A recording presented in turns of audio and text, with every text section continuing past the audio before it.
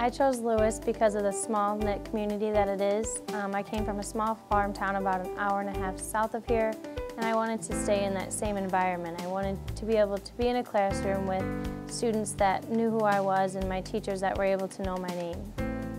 I chose public relations because I want to be able to work for a company and represent them in the good and the bad situations and know how to communicate with the community and the people in that environment, and I wanted to be able to be a part of that.